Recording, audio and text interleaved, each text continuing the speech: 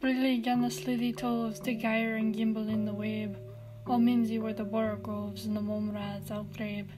Beware the Jabberwock, my son, the jaws that bite, the claws that catch.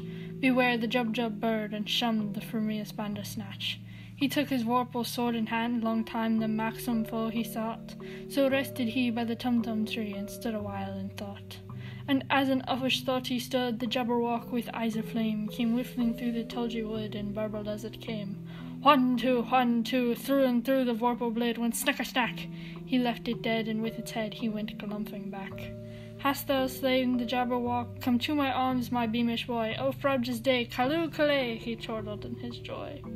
'Twas brillig and the slithy toves, the gyre and gimbled in the wabe. All mimsy were the borogoves, and the munras outgrabe.